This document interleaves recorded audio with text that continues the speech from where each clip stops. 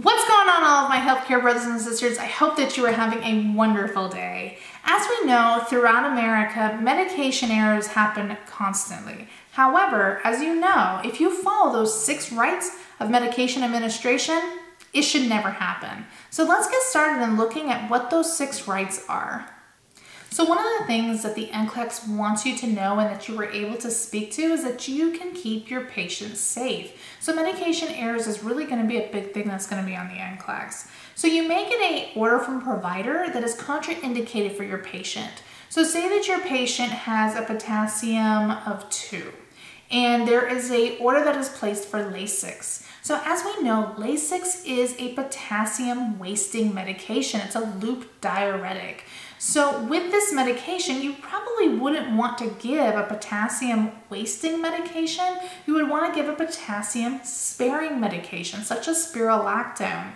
So sometimes a physician can order the wrong dose, route, time, or medication. It can go through pharmacy. Pharmacy may not know. You really are the last person when it comes to medication errors from happening. So that's why it's so important for a nurse that you understand why medications are given and why you follow those 6 rights of medication administration.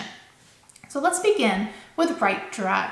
So is this medication what the provider ordered? Is it contraindicated, right? Is the medication expired? I can't tell you how many times I've seen expired medications given to patients. So always check that expiration date. You want to make sure that you call pharmacy if you have any questions related to medications, because they're ultimately going to be your one-stop shop and know the most about medications.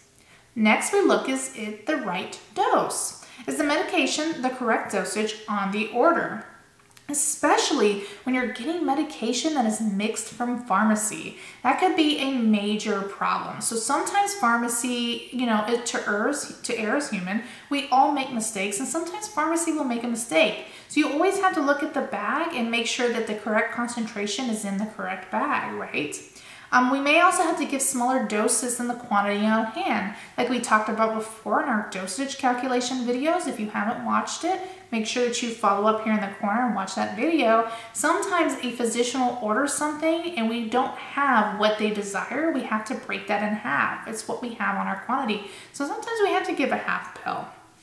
Next, we look at right route. So is this medication being given intravenously, orally, rectally? We can also give it intramuscularly into the muscle, sublingually, it goes underneath the tongue, as well as subcutaneously, it goes into our fatty tissues. We never want to change the route of medication. So if you have a medication that is given intravenously, you don't want to make the decision to give that orally. That's something you really need to discuss with the physician and the pharmacy to see if that's possible, depending on what's going on with your patient. Right time. Are you giving the medication at the right time? So with like levothyroxine, it's usually given in the morning prior to meal administration. That's like a big one that you'll see. Also, something else that you might see is albuterol and metoprolol. So as we know, these medications are usually contraindicated when they're given at the same time because one is a beta blocker and the other one is a beta antagonist. If they're given at the same time, they just cancel each other out. So that could be detrimental to our patients that really need to have these medications. So it's really important to know what each medication does and how they're going to counteract with one another. Right patient, right? We want to make sure that we're giving the right medications to our right patients. So we do that by verifying their name and their date of birth prior to giving the medication. And lastly, we look at right documentation. So as you're going to learn through nursing school, and even when you take the Nclex and you become a graduate nurse and you finally get that nice RN behind your name, you know that right documentation, if it's not documented, it didn't happen, right? That's the same thing when you either become an LPN or an RN. It's the same thing. If you didn't document it, trust me, it didn't happen. So you want to finish documentation after the medication is administered.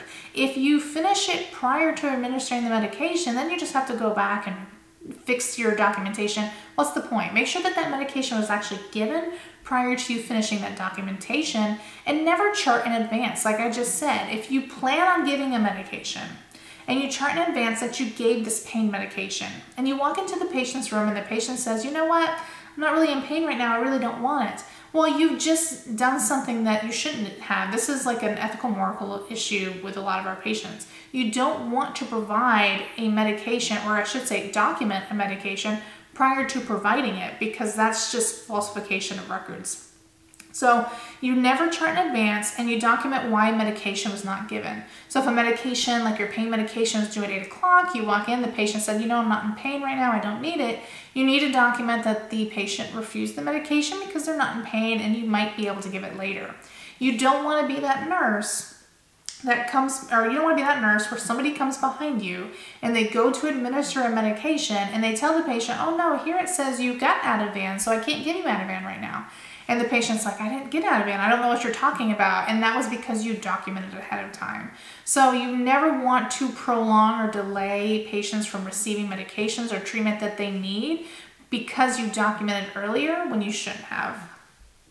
I hope that this video was helpful for you in passing your nursing exams like a boss. If you have any questions, please feel free to leave them down below. I love answering your questions. Make sure that you follow me on my social media. I'm on Facebook, Instagram, and Twitter, as well as here on YouTube.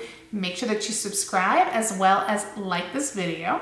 I also have a website at www.nursecheung.com where I will have NCLEX style questions as well as additional resources with each of my videos. So make sure that you check that out. But until next time, I hope that you're having a wonderful day, and I will speak with you all again soon. Bye!